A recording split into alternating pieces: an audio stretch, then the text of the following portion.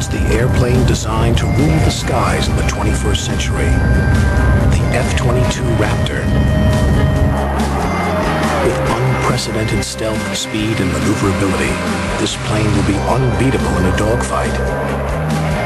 And in fact, it's so advanced, it will make dogfighting obsolete.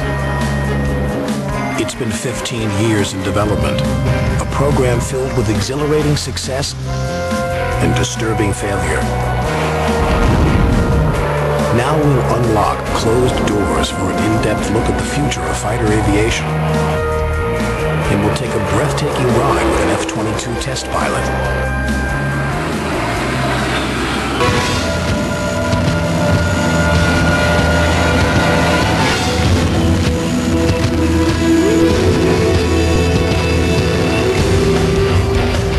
This is F-22 number 001, the first development model ever built. The goal for this new airplane is clear, and the expectations are enormous. The F-22 Raptor must be the best fighter in the world. At Edwards Air Force Base, California, a fortress of secrecy surrounds the premier test flights of this 21st century warplane. Our cameras have been cleared for access, escorted at every turn. An elite group of America's finest test pilots have gathered here to take this revolutionary new plane into the unknown, one step at a time. Lieutenant Colonel Steve Rainey is the first Air Force test pilot to fly this remarkable fighting machine. In the past, combat commanders looked to establish air superiority. With the F-22, air superiority isn't good enough. On future battlefields, the Raptor must exert total air dominance. The airplane is incredibly capable.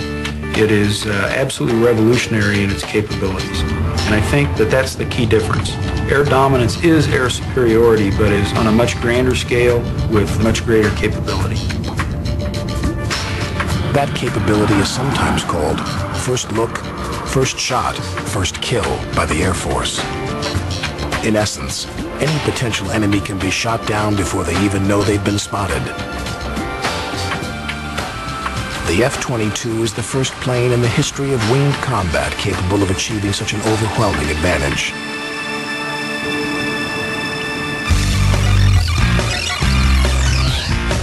Test cards are the script for the upcoming mission. They list the maneuvers and goals for the next flight. Steve's test flight is scheduled for 7 a.m. tomorrow morning. The test team is working towards 4 major objectives for the F-22. They want the plane to be stealthy, virtually undetectable to the enemy. It must supercruise, fly for extended periods at supersonic speeds without afterburner. They expect the F-22 to be the most maneuverable fighter in the sky. The pilots should have no limits on their high angle of attack or angle of flight. And they're hoping the avionics will be so advanced that the pilots will be able to devote their full attention to the business of fighting the enemy. The F-22 will be far more than an improved version of today's fighters. If you look down through history and you look at a comparison between, say, the top fighter of World War II, the P-51, and 25 years later, with the advent of the jet age, the F-4. To me, that's a revolutionary jump. We've jumped from propellers to jet engines. We've jumped from manual bombing and manual gun sights to some computed capabilities in the F-4. Other airplanes like the F-15, the F-16, in my mind, have been evolutionary. I believe we've taken that next revolutionary step with the F-22.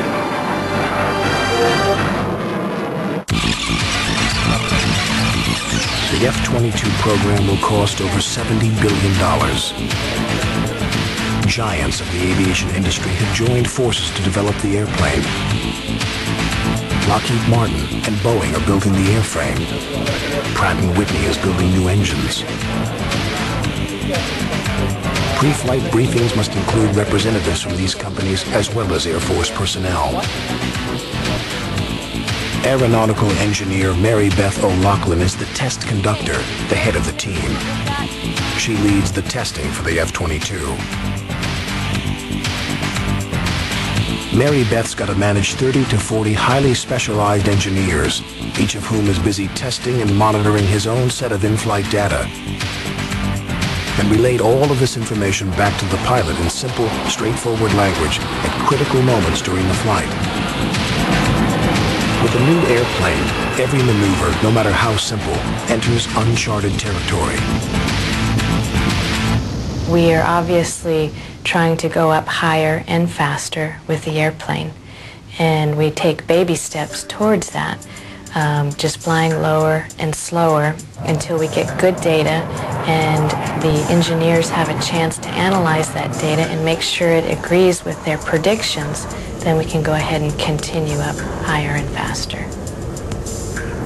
What we've got is a race car that's still in the parking lot because of the restrictions on the flight envelope. We're still driving around, parking it, and doing little donuts in the parking lot. We haven't gotten it out on the racetrack yet to really let it out. And eventually we maneuver the airplane to higher G loads, which is what we'll be doing in the coming months. We'll be going to supersonic speeds with the airplane, demonstrating the super cruise capability, and starting to slow it down to the higher angles of attack and the dogfighting regime. Right now we're in the phase with the F-22 that's very high visibility. Everybody's very worried. All of the terrifying things that have happened to me in the past have come in the part of the program where everything's business as usual. Business as usual is the most terrifying part of a program because people then back down. I have never been terrified or frightened on a high-risk test. I've had the Jesus scared out of me during low-risk tests. And the reason is everyone's relaxed. After more than 2 hours in the team briefing, the pilots and mission control reconvene for more last-minute planning. No detail can be overlooked. Surprises can be deadly. Tomorrow's mission will focus on testing the handling qualities of the Raptor. If you're upwind, then the crosswind kind of helps you when you make your correction. So my thought is if I've got a slight right crosswind, then I'll be on the left side, so I have to fight the crosswind coming back.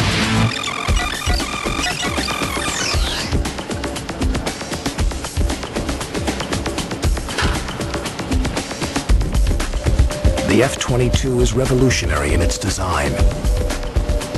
There are no apparent fuel tanks or weapons. They are carried internally.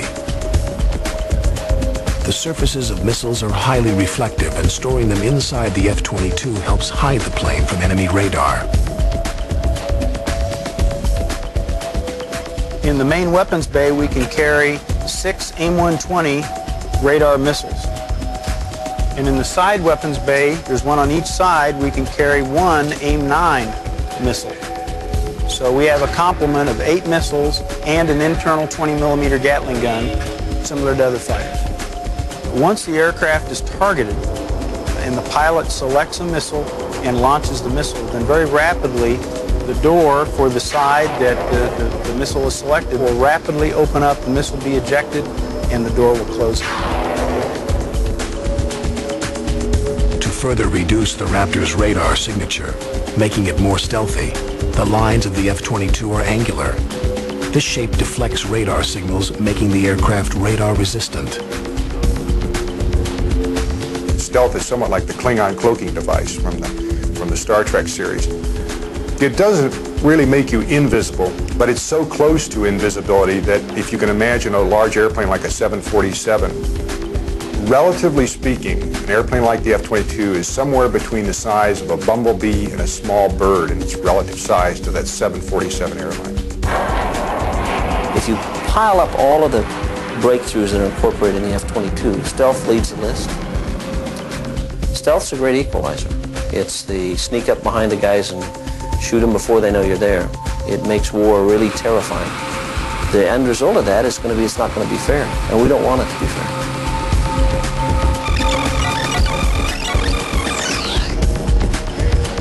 It's now 15 hours before flight time. Will the F-22 measure up, or will it throw a curve at the man in the cockpit, causing him to face a $70 billion disaster?